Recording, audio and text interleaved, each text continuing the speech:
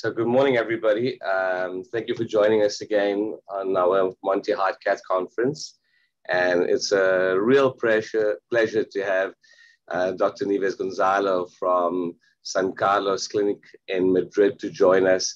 I've been following and watching Nieves for a long time and watched how she's come from a fellow to now, I think, an expert in intervention, and she's truly a rising star. And I'm so delighted that you're going to share with us your experience in imaging and more, I'm sure.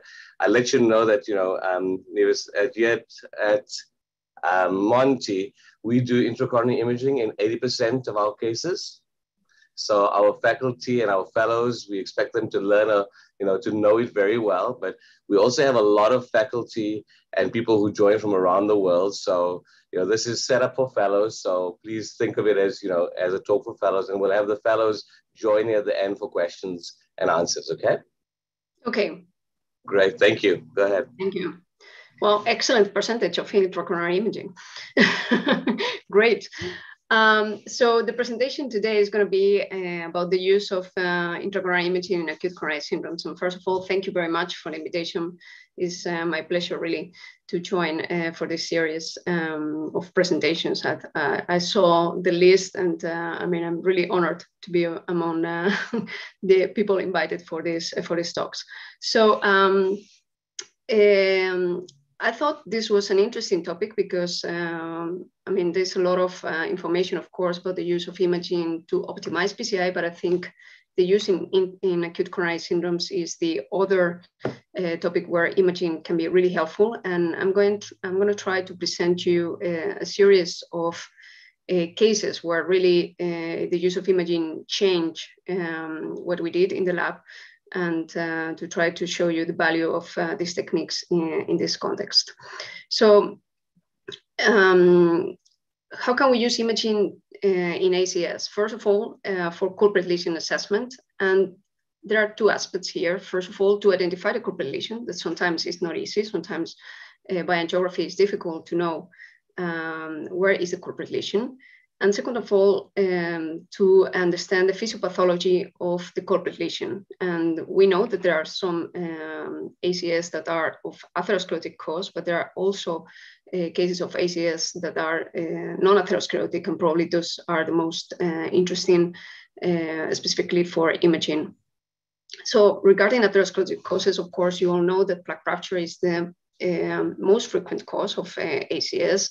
And in this regard, OCT is unique because it can identify the plaque ruptures with high accuracy. Of course, if you compare IVUS and OCT clearly wins in this regard, given the resolution to identify plaque rupture. But of course, what is interesting is that it's not only that you can see a plaque rupture, it can also give you information about the distribution. This is an example of a patient that came to the hospital with a cardiac arrest, an anterior STEMI. As you can see, the LED was occluded. But it was also interesting to see that he had other lesions in other vessels. You can see that he also has an irregular lesion in the circ that was really a plaque rupture with thrombus overlying, and also another plaque rupture with thrombus in the RCA. And this is quite common, as you know, in patients with ACS, that they can have different plaque ruptures along the coronary tree. And also another interesting aspects of plaque rupture detection is the chronology. And I think we all have had this situation where you engage the coronaries, you do a first angiogram, and then you find this image in the left main, this ulceration. And of course, it's a situation where you don't know if you just created this, if it was there before. Well, in this context, imaging can be quite useful, OCT especially, because, well, when you see this image in OCT, you understand that this is an old plaque rupture. You can see the cavity. You can see there are no rest of thrombus, and really this is an old plaque rupture that was there and was not really created in this moment. It's nothing acute. So this about plaque rupture. But of course, the most interesting part, as I said, is that there are many ACS that are not simply plaque ruptures. And this is an example of a young woman, which is probably the group of population where we have more frequently this kind of other causes of ACS. This is a 40-year-old female that comes with an anterior MI. And you can see in the angiogram, this is a still image, but I think you can appreciate that she has thrombus in the LAD. The flow in the LAD at this moment was compromised. And well, you can see that after opening the vessel, we performed OCT, and you can immediately see in these cross sections that the vessel is full of thrombus. In this situation, we decided to aspirate the thrombus because it looked like there was quite some thrombotic burden at this level. And after thrombus aspiration, you can see that the vessel looks pretty normal in the angiogram, and the flow was fully recovered. So we did OCT again, and you can see actually that the vessel looks now cleaner. There's just a small amount of thrombus in this area that you can see there, indicated with the asterisk. And it's also interesting to see, it doesn't look like there is much plaque at this level. It's difficult to know if there is a plaque rupture because the thrombus is hiding a little bit what is behind, even when it is a white thrombus, so not so much shadow, but it's not clear. So in this case, we decided really to not stent the patient because actually at this point there was no stenosis, and wait a little bit more. And this is the angiogram 1 week later. And you can clearly see that the angiogram looks normal. There are no significant stenosis at this level. And if you look at this cross-section there, where there was still a little bit of thrombus in the post-aspiration, you can see that now it's completely clean. And actually there is a plaque there, but it looks more like a fibrous plaque. At least a very thick fibrous cap. Is not a TIG-5, it's not a lipidic high-risk plaque. And this is actually the type of plaques that you often see when the cause is an erosion. And I always like to show this case because it's like, I think with this, you can really believe that this was an erosion. There is no plaque rupture here. Sometimes the diagnosis of erosion is made when there is still a lot of thrombus. And in these situations, of course, it's more uncertain because the thrombus can hide a plaque rupture that can be behind. But of course, it's a situation where really the diagnosis change because it's a case that you can clearly treat without a stent implantation. Very few words about erosion. Is the most frequent lesion in young women between below 50 years old who died of myocardial infarction. Generally, you have more white thrombus. And the important thing from the clinical point of view is that it looks like it has better prognosis than plaque rupture in some studies that have been published. And this may be related with the fact that these patients have less vulnerability, let's say, in the coronary tree. This has been published very recently, comparing patients with plaque rupture or plaque erosion, and patients with plaque erosion have less high-risk plaques in the coronary tree. So this can be one of the causes of this lower risk of events that follow up. And the other important aspect is treatment. You can see that we treated these patients without stenting. There are several series reporting that this strategy can be safe, and there is a study, the erosion study, that has already a long-term follow-up where patients were treated with thrombus aspiration and DAPT without stenting. And at 4-year follow-up, you can see that the results were not bad. It's a small study, only 53 patients. However, at 4-year follow-up, there's a substantial amount of patients that underwent revascularizations, but more for progression than for new acute events at this level. So, of course, it could be a safe strategy for a very selected group of patients, treating these patients without stenting. The other atherosclerotic cause, the third, so we have the plaque rupture, the erosion, and the third atherosclerotic cause of ACS is the calcified nodule. And this is a patient we had in the lab. You can see that he had this filling defect in the ostial circ. And these are corresponding images on OCT and IBUS. And actually, it's a patient that we did both techniques because the calcified nodule in OCT for some time, it was confused very often with red thrombus because it induces shadow. as compared with normal calcium. Nodular calcium does not induce shadow, but nodular calcium does. And in this case, you can see clearly in IBUS that this is not thrombus, this is calcium. You all know that this is more frequent in old people, and especially in patients with renal disease, patients that we see more and more, I think, and probably same for you. Has also been associated with regions with hinge movement, for example, the mid RCA and the ostial RCA. And I think you all have realized that these lesions are very often in these locations. So what is important about the calcified nodule is that it's not always associated with thrombus in the surface. And as I mentioned, the differential diagnosis with red thrombus can be challenging. And I always say when you're interpreting images for any technique, the most important part is the clinical presentation, the clinical context, and also, of course, you cannot look at just one frame. You need to look at all the pullback. And I'm going to show you an example of how a lesion can be misinterpreted and what can be the consequences. This is, again, a 58-year-old patient. He had previous stents implanted in the RCA, and he comes to the hospital. He's admitted with progressive angina and a clinically positive exercise test. You can see there the right coronary artery with the previous stents, and you can see this filling defect here in the amplified image on the right. So this is the OCT. I'm going to show you the OCT that's the operator performed in this moment. There is the image of interest. You can see part of the stent, and I'm going to repeat it again. Here comes this. This is the area of interest. Well, at this time, this was misinterpreted as a red thrombus, and the operator decided to implant directly in a stent. And of course, you can imagine what happened. The result was not very good. He had to post-dilate in a compliant balloon. And this is the final result. That does not look very bad by angiography, but look at the image in OCT. You can see that this is clearly calcified nodule. It's protruding in the lumen. And this is the result after the optimization.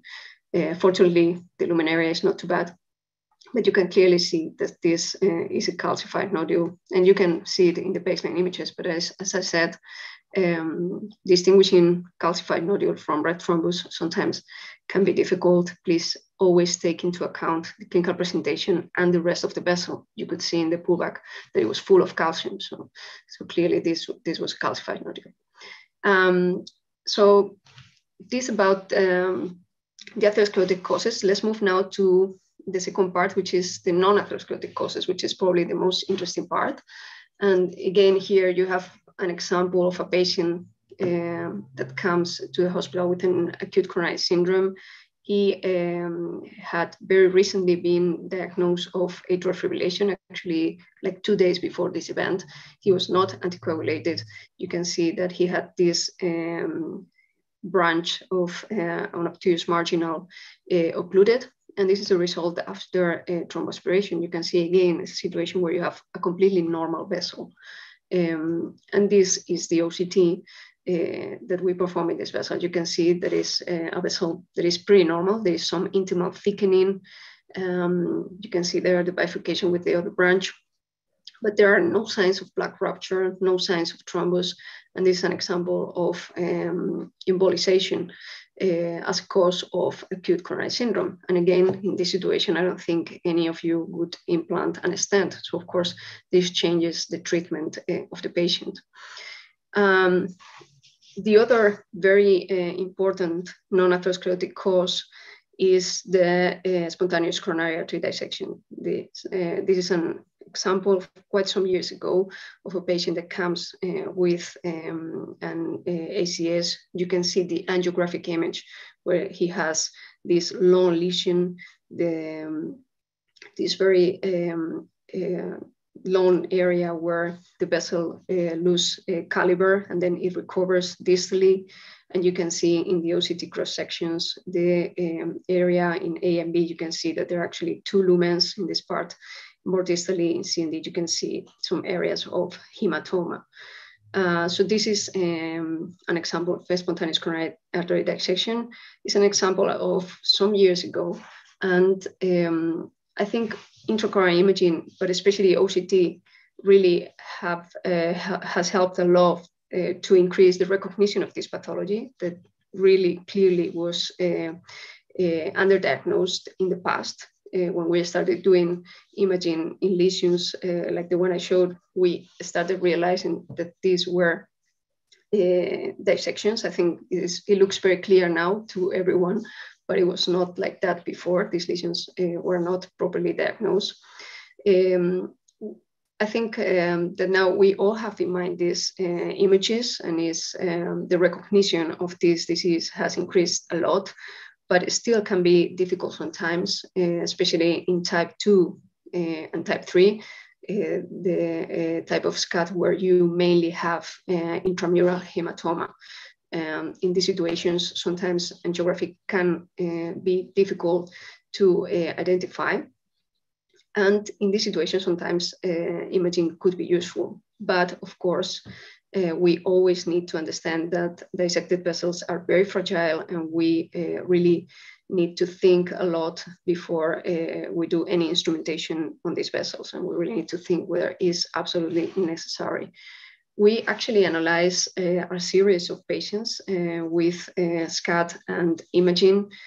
And we saw that really most of the complications were related with imaging type 1 dissections, and especially when the imaging was done very acute in the phase, very acutely in the process of SCAD. So really, these were the situations where more frequently you could have an extension of the dissection. I think the typical situation is that you fenestrate the hematoma and you transform it into a type 1 with a wire, for example, trying to wire.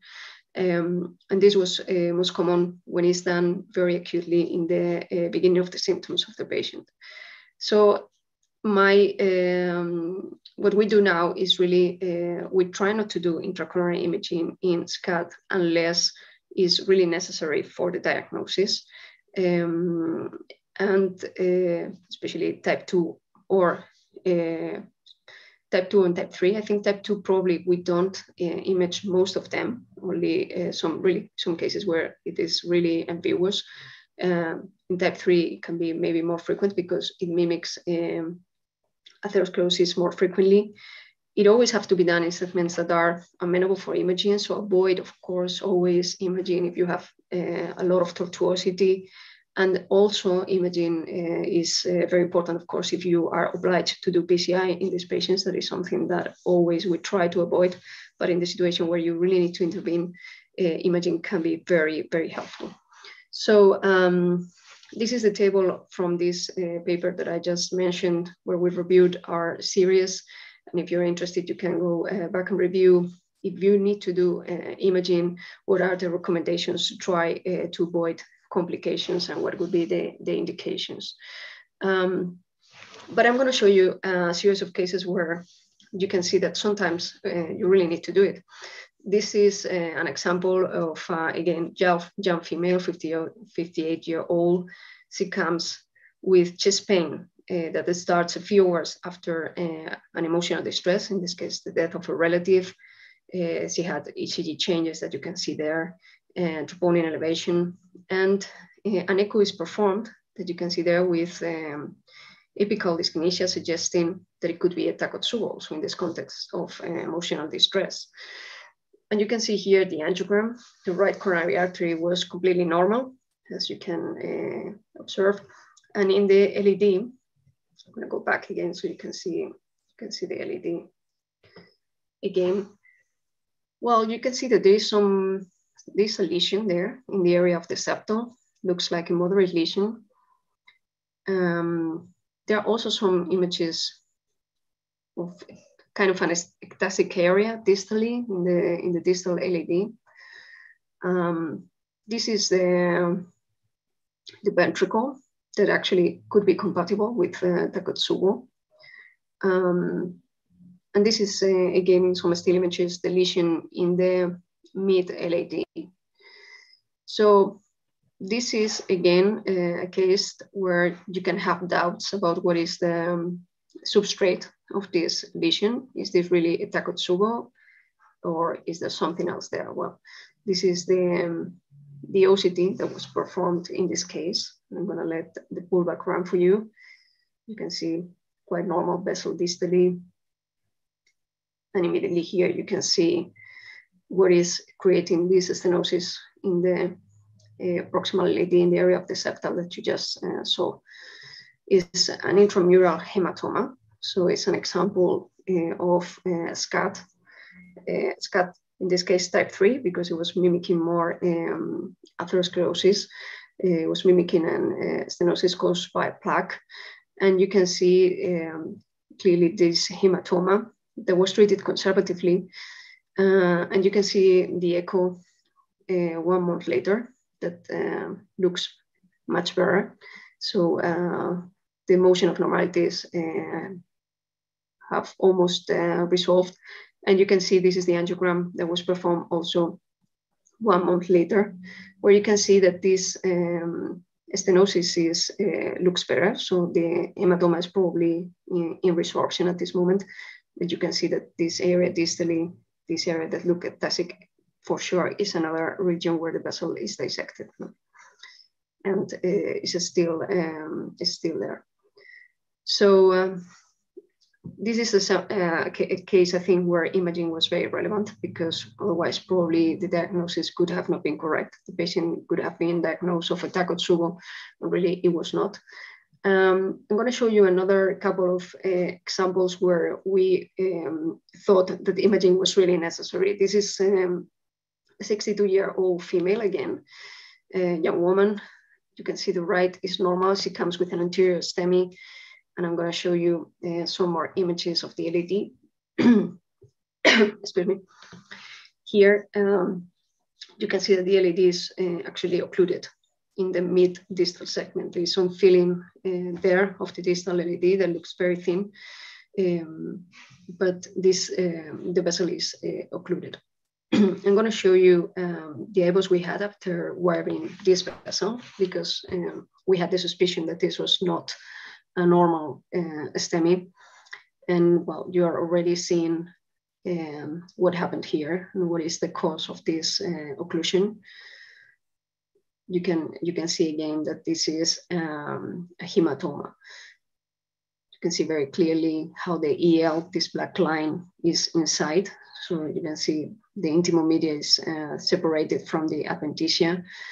And what is interesting is something that we also see very commonly in SCAD, is that it extends much more than it would look by angiography. You can see that it extends actually almost to the ostial LAD. So really, even when in angio, it does not look so extensive. The hematoma is extending almost to the ostial LAD. In this case, well, the distal vessel was very thin and it was occluded, so we decided to fenestrate it to try to recover a little bit of flow distally. You can see a small balloon there to try to fenestrate it, and with this, we recovered some flow. But of course, you can see that all the vessel is dissected. I mean, it's all hematoma from the very distal part to the ostium. In this area that looks a bit more normal in the angiogram, you could see that there was some hematoma there also. And this is the final result in this case after fenestrating this area. So this was an example of a SCAD, but look at this. I mean, it happened actually these patients came very, very, like 2 days in between these two cases. And this was actually in the middle of Christmas. This is in the middle of the night, 32-year-old, she's pregnant.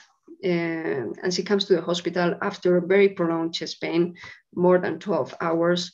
And they see in the ECG that she has an anterior STEMI. And of course, immediately you're thinking that this is for sure going to be another dissection. So I was thinking again, oh dear, no, another scat, which is for me the most horrible thing you can encounter in the lab. The most difficult cases is, you can see that is the ostial LAD occluded, this is the imaging we did in this case, because of course it's a situation where you really need to intervene. You need to open the vessel, and in these cases, imaging is very important. For example, to understand that if you are or not in the true lumen, like we saw in the case before. Well, this is the IBUS in this case. I'm gonna forward it a little bit for you so you can see the area of interest, which is the proximal LAD. And you can see that there is actually something there that looks more like a plaque or a thrombus. You can see that the media is outside, so it's really not a hematoma, it's really not a dissection, but it looks like a huge thrombus or plaque in the ostial LAD. So in this case, the clinical presentation was quite misleading because it's a pregnant woman, so you would expect a dissection, but it is not. And actually it's a case that was quite difficult to manage. This is after dilating the proximal LAD with balloon, and I think it looks more clear now that she has a big thrombus in the proximal LAD, but actually we were not able to obtain a very good flow in the LAD and the diagonal, even after stenting. As I said, she has been with chest pain for a very, very long time, and the flow we were able to recover was not good. Probably there was a lot of disease in the microcirculation, probably some embolization of the thrombus also. So it's an unfortunate case, but clearly a case where you could expect a dissection and it is not. So as I said, in a SCAT in general, we try not to image, but there are some cases where we really need to do it. This is just to show you the difference between the two cases. On the left, you can see this is the very young pregnant woman, where you can see this black thrombus in the proximal LAD. You can see the EL indicated here in the blue line is outside, in contrast with the other lady, where you can see that there is clearly a hematoma. You can see the intimo media, the black line showing the media that is inside and separated from the adventitia. So I don't know, Asim, if there are any questions or I should continue, or if you, please, I mean, if you want to interrupt me at any point or there are any questions, or shall I continue or in the end, as you prefer? Yeah, I think we'll do most of the questions at the end, but there was a question here, maybe just because it's relevant to the case you showed. They said the female patient with the thrombus, did you consider thrombectomy before stenting? Well, I guess the one with no reflow. It could have been considered, but I think I really don't think the no reflow in this case was caused by embolization, but it was caused more by very prolonged occlusion of the artery and a lot of damage on the microcirculation, more than embolization generated at the beginning. Because even when the thrombus was there, you could see that the flow distally was really, really bad, and it didn't improve. Okay. Okay, so I'm going to move to the next part. Just finishing. As I said, sometimes the problem is that you are not really. Sometimes the problem is that you don't. It's not that you have a corporate lesion and you don't know what is there behind, but the problem is that you don't really understand which one is a corporate lesion. That happens quite often, I think, in the lab also. And this is another example. Again, it's a patient that comes with a non-STEMI. He actually had some ST elevation that was normalized after nitro. He had some troponin rise, and then the next morning, when he was actually going to the lab, he had a new episode of chest pain. And you can see this is the angiogram. So of course, the problem here is that he has an occlusion of the LAD, and no doubt this is the problem, and this is what is creating the event. But you can see that he has this lesion also in the proximal LAD that looks like a plaque rupture. So of course the question here was, is this a distal embolization from this proximal plaque rupture, or is really a local problem in this distal LAD that is generating the problem? Is this embolization, or it's just a local problem of the distal LAD? Well, this is the OCT, and I'm going to advance it a little bit just to focus on the area of interest that you will see now coming in this proximal LAD.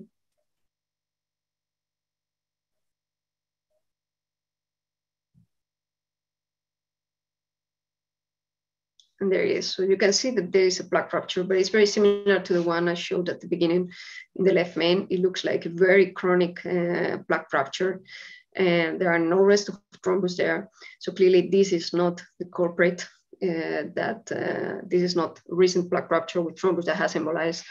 The problem in this case was clearly the distal lesion, and it was a local thrombosis in the distal, mid-distal LAD, and not an embolization from this proximal plaque rupture. So clearly, well, we treated the mid-distal LAD, and this was the result. And we decided not to treat this proximal lesion because this was, as I mentioned, a very chronic plaque rupture. And I think you have all seen these lesions very often, or quite often. Many plaque ruptures, of course, heal. Actually, plaque rupture and healing is a way of plaque growing, plaque growth. But sometimes when the cavity is so big, it really does not fill with material, and sometimes you can have these chronic ulcerations of these chronic plaque ruptures persisting there, and giving these images that sometimes can be confusing, like in this case. So probably you are maybe familiar with this figure that comes from the consensus document of EAPCI on the use of imaging that was actually very focused on ACS, and I recommend you this document because I think it's quite interesting, summarizing many of the things that we just saw. This is an algorithm of how to manage patients with ACS. When are you going to perform imaging? In which cases it would be indicated, as I said, basically cases where you have an ambiguous angiography, or cases sometimes where you don't have a clear culprit lesion on angiography. And finally, a few words about thrombus, which is, of course, our worst enemy when we have an ACS, especially when there is a lot of thrombus burden. And in this context, OCT is really very useful because it can give you a lot of information about the thrombus. We know that sometimes in angiography, the evaluation of the amount of thrombus and the distribution of thrombus is not excellent. With OCT, you can know exactly which type of thrombus do you have, whether it's red thrombus, whether it's white thrombus, as in the middle image you can see there, or if you have a very organized thrombus, like in the image you can see on the right panel. Also the distribution that can be relevant sometimes for treatment, as I'm going to show you in a minute an example demonstrated that. The chronology, as I said, you can distinguish acute from organized thrombus, and also the thrombus burden. Just the final example I wanted to show you is a very young man that comes again with a non-STEMI. And I'm going to show you here the angiogram of what he had in this in his LAD, proximal LAD. You can see this filling defect in the angiogram.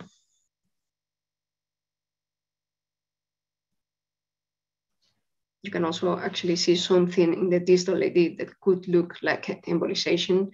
It was clear that he had thrombus there in the proximal LAD.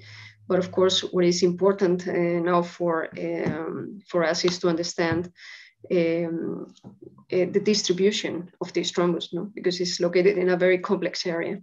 And you can see this is the OCT that we performed. You can see there the longitudinal image in the upper part. And you can see that he had a lot of red thrombus in the proximal LAD. And you can see that it extends also to the left main in the image we have on the right panel. So of course, it's a situation where you have thrombus that is extending to the left main. Another important aspect is that the vessel is really huge, very big vessels. So we decided to treat him conservatively with medication. You can see there, triple therapy plus, in this case, apixaban when it was still available. And we waited. And I think in these situations, it's also important to wait enough, because sometimes if you repeat the angiogram in a couple of days, still looks pretty much the same. But if you wait enough time, you will get this kind of images. It looks pretty normal by angiography. If you have a look at OCT, really there is some rest of thrombus only in the proximal AD, but the left main looks now clean of thrombus.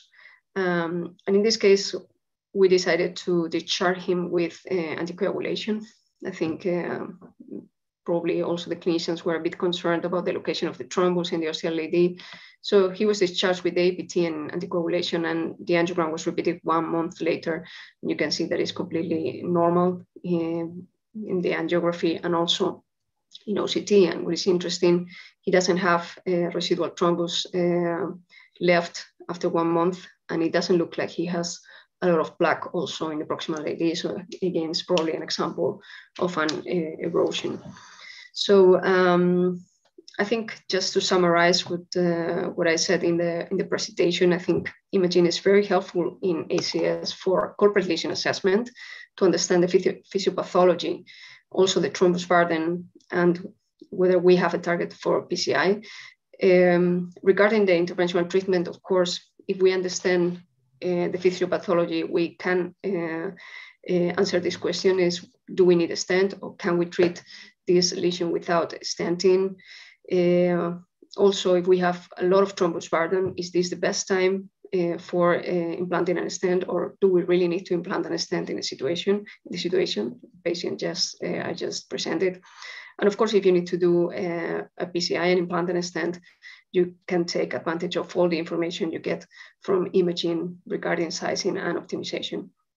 And finally, for thrombus, as I said, imaging is very useful for quantification, distribution, and monitor the response if you decide to manage it medically. And that was all. Thank you very much. Gracias. It was excellent, Nieves. Thank you so much. It really shows, I think, how much we've progressed in kind of making our decisions in the cath lab, especially in the most complex patients like ACS, where there's a wide differential diagnosis. And we're not just, throwing stents at patients, but we're really using the best knowledge we can to understand what's actually causing the patient's symptoms. And I think, really the examples you show and the way to change how you manage your cases is really fantastic, because it really highlights the importance of imaging. So I'm going to I'm sure the fellows have a lot of questions. So I'm going to pass you on to our fellows. I hope you don't mind. Andrea, I see you there first, so maybe you can start. Yes, thank you. Thank you for your talk. I was interested in the first part when you spoke about the erosion of plaque. I wanted to ask you, how do you select patients for not stenting? Because you say that it's available only for selected patients. So, and which is in your practice, the percentage of imaging in acute coronary syndrome? So I think in my practice, the percentage of imaging in general should be around, as you said, 70 or something like this. I don't know specifically in ACS.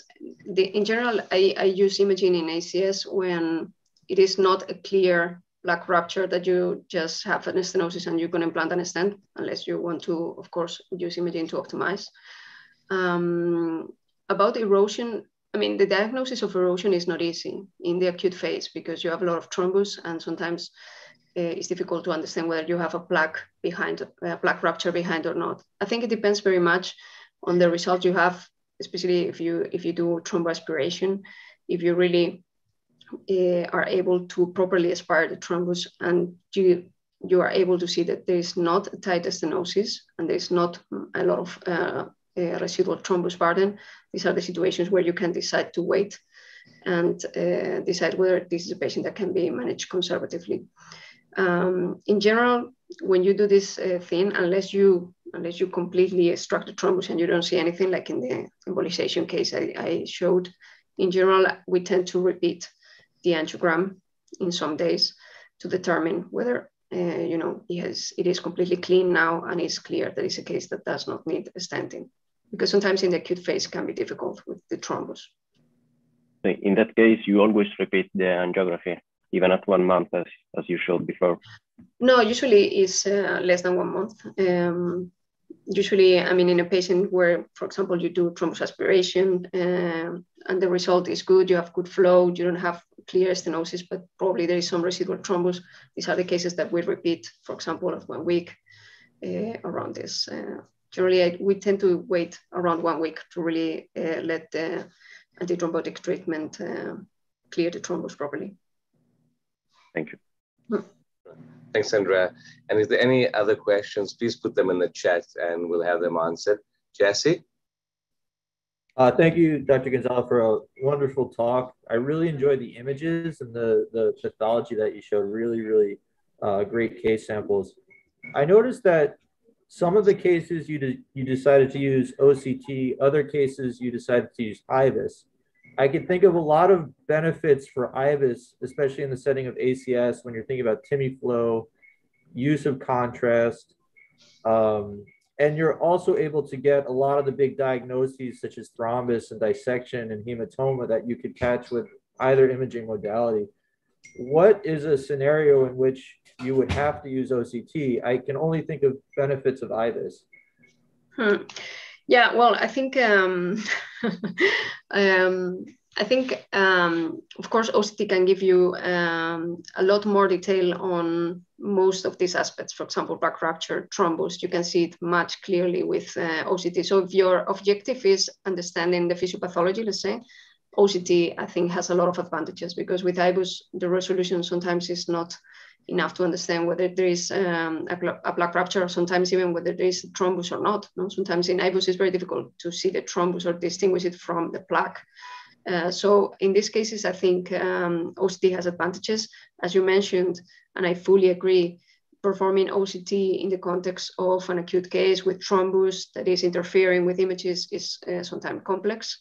But I think if you want detail, probably OCT is going to give you more detail.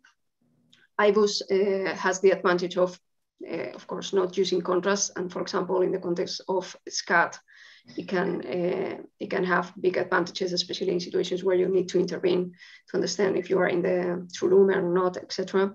So I think depends on what is your purpose. But if you need detail, if you need resolution to understand what is behind you, I think OCT has advantages. And then just to follow up on that, so if you are using OCT and you're worried about flow distally or at the site of the lesion, what's your procedure? Do you do thrombectomy? Do you daughter first? How do you make sure you'll get adequate image quality with OCT? No, of course, the first thing is to recover flow in the vessel before doing any imaging, both IVUS or OCT. So you can use thrombectomy, or you can use balloon angioplasty, what you decide is best for the case. If you think there's a high thrombus burden and you can extract it with thrombectomy, that's probably the best, because then you will, of course, reduce the thrombus burden and you will be able to see better what is there behind. But of course, the first thing is to recover flow in the vessel before doing any imaging, of course. So thank you so much. So Shaky, do you have any comments? I see you in the back there. I have two questions. So for calcified nodule case, I think IVUS is better than OCT. Sorry, can you repeat the question? Sorry. For calcified nodule diagnosis, IVUS is better than OCT. So sometimes we misdiagnose the calcified nodule with only OCT. Well, I think now this does not happen so often. I mean, I just showed you this extreme case. For some time, it was confusing. I agree, and there were cases where we thought it was a thrombus, and then but I think in all these cases, my main message is interpret it in the context. I mean, if you have a lot of calcium all around, and the presentation is not an acute coronary syndrome, is of course more probable that is a calcified nodule. But I think now we are recognizing quite good calcified nodules in OCT. In the past, I fully agree that sometimes it was confusing. But if there is a thrombus over calcified nodule, like we cannot see like behind the thrombus. It is OCT, right? So yes, yeah. With the calcified nodule, you also have shadow. The thing with calcified nodules is that usually they are very limited to a limited part of the vessel circumference. So in general, you will, if there is not much plaque around, you will be able to see the rest of the vessel. But clearly you have shadow behind, same as with thrombus. Yeah.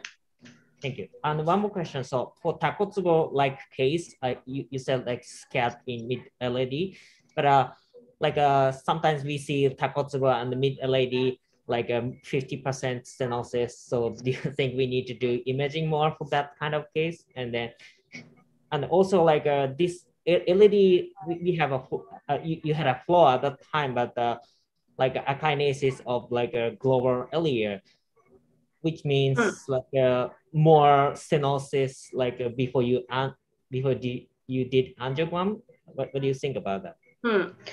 Yeah, so I think this is a problem when you have the diagnosis of Takotsubo, no, because it looks like it in the echo, etc., or in the ventricle you do, but then you have some atherosclerosis, and of course the situation is a bit more, the diagnosis is a bit more conflicting. It's more challenging. Absolutely. I think in these cases, imaging can be useful to understand whether you really have a plaque that is sometimes it can be maybe a plaque rupture, no? That you have had an acute rupture of a plaque that has embolized, and then you have these apical abnormalities because you have, for example, a thrombus that embolize. I think it can give you information. Diagnosing Takotsubo when you have an stenosis, I mean, sometimes it's difficult. I think you really need to make sure that there is not something underlying there.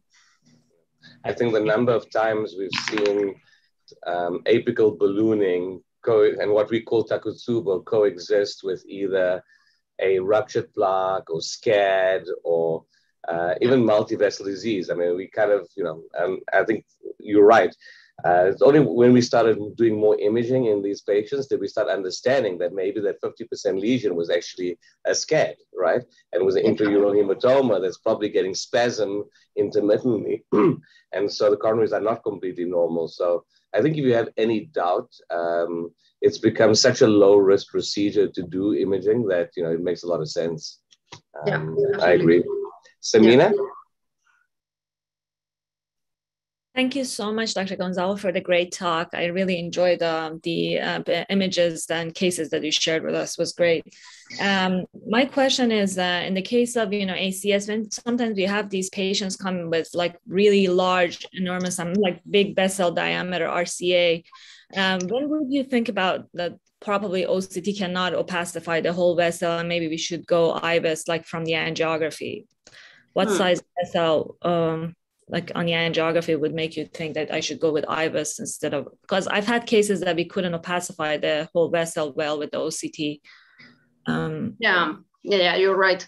This can happen. I mean, if you have a very large vessel, this can be a limitation for OCT. It's true that you can, in general now with OCT, you can see very big vessels, but it's true that that obtaining a good clearance of the blood in this ectasic vessel, let's say, is very difficult. So this is a good indication for IVUS, and IVUS is excellent for most of the indications I presented. Of course, the resolution is lower, so there are some certain things that you won't be able to see, but for the main indications, it is as useful as OCT. Right. And then the other question I had again is goes back to my limited experience. That sometimes you see the guide is kind of like kind of dives in frequently during the case. Would that make you concerned that going with the OCT in those kind of scenarios that you may kind of do a VEG injection and kind of have an issue with the OCT if the guide is not sitting right? Yeah, well, I mean, to do a proper OCT, you need to make sure that your guiding catheter is well engaged, that you are able to properly deliver the contrast in the vessel. Otherwise, you won't get good blood clearance and you won't get good images. And of course, this is something that you always need to think when you are going to do an OCT, that you really need to use the contrast, and both the vessel size and both being able to properly engage the catheter are both two things you really need to think when deciding if you're going to do OCT or IVUS. So if you any tips and tricks though to improve a pacification?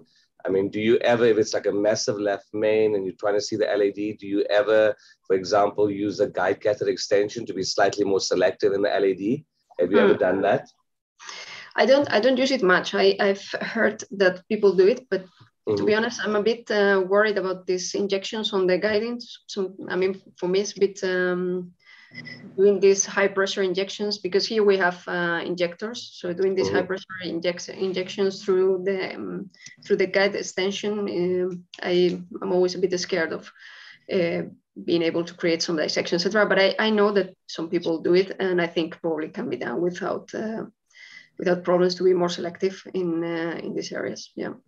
And do you, I mean, depending, you know, I've heard some people say that they look at the diameter of the left main, okay, and they based on the diameter, they increase the flow rate when they give the injection with, you know, with the automatic injectors, with the machine injectors. Do you do anything like that based on the size of the vessel? I try to adjust it to the size of the vessel, and see also how it opacifies when you do an angiogram. And if you see that it in the angiograms you have done with, for example, this volume, you had a good clearance, then probably you can use this. But the main thing with this is try to avoid failed pullbacks. That's the main thing. So use the contrast that is needed, I mean, and do a good pullback instead of doing 3 very bad pullbacks where you in the end spend more contrast. Don't see anything. All right, excellent. Sorry, Samina, were there any other questions? No, thank you so much. Okay, Bob, I don't know if you had a question, and then we'll go on to the chat. Okay, yes, I did. Thank you again for the talk, Dr. Nieves.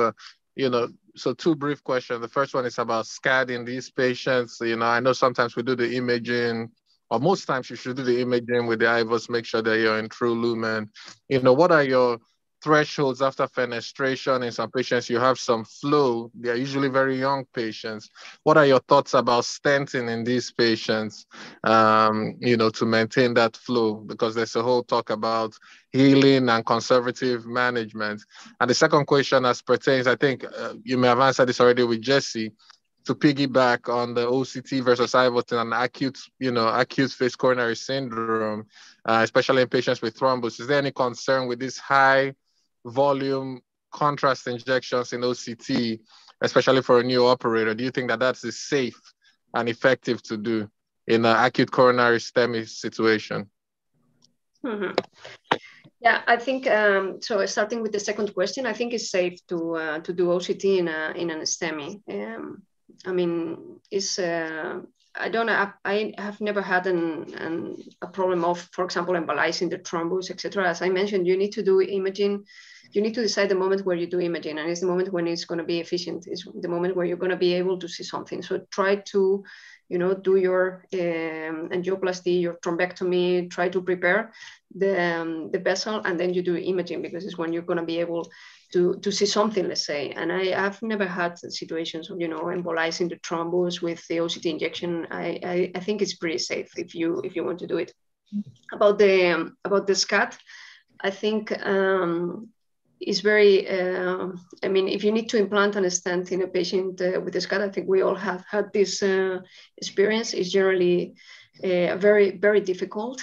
Generally, what you do is just extend the dissection at the edges of the stent and make your life more and more difficult. Sometimes it's really needed because you have an occlusion and you're not able, for example, to open the vessel, fenestrating it, etc. But I think these new techniques of trying to just, you know, fenestrate the vessel, recover flow, let the vessel heal, because we know now that the natural history of these vessels will be healing, if they recover flow, I think this is the way to go, because I've really had horrible experiences in patients with SCAD where you really needed to stand, or we didn't have this idea of trying to fenestrate. I think we are trying to get to avoid stenting always if we can in these patients, because of course you can lose branches, because sometimes you can be in the distal part in the true lumen, but in the middle you are in an area that you're not, you're losing branches, etc. It's a horrible situation. So, I mean, for me, it's the worst scenario, no? Trying to intervene in a SCAD patient. So I always try to avoid stenting if I can. Thank you. Right. There's maybe one of the last questions from the chat is a lot of people are looking for ways to, I mean, one of the limitations of OCT is the fact that you use contrast, right? So some people have used dextran to do OCT with, and there's also some work now on saline injections for OCT. Any thoughts on these? Are you doing any of these when you have what's your preferred method when you have patients with chronic kidney disease? So I think in general, the most important part is do the pullbacks when they're efficient. So do the pullbacks in the moment when you are going to be able to see things. The other part is avoid angiograms. So if you're going to do OCT, don't do angiograms, because for the same price, you get an angiogram and an OCT. And as I said before, it's better to use a little bit more contrast and obtain a good pullback. And with that, you have all the information. You don't need to do any more angiograms than doing a lot of, bad pullbacks and then 3 angiograms in the middle because I want to check this and that. I mean, I think there's a lot of contrast that you can save in the lab, and that can allow you to do an OCT. I don't have experience with using dextrane or saline. I think, the advantage of the strain is not clear to me, because there are also reports about the strain. Exactly, being bad for kidneys. About renal function with the strain, etc. So I don't see really the advantage of that. And with saline, you will never get the crystalline images we get with contrast, but probably for clinical purposes, in many cases, is enough. So maybe it's in a scenario to explore. You will always get this kind of speckle because you will have always some blood, but probably especially for optimizing PCI, sizing, etc. For these situations, probably is enough. So I think we're going to see more of this in the future. But I think you can save a lot of contrast. And if it's a case where you really want to do OCT, you need to be thinking from the beginning, I'm not going to do any angiogram, so I'm going to do an angiogram that is my OCT. Really, you don't need to do more BUs, etc. Okay, perfect. Thank you so much. This was a phenomenal morning for us. We all learned so much, great examples, great cases, very thoughtful of how you used imaging. And we really enjoyed learning from you this morning. Thank you. It was my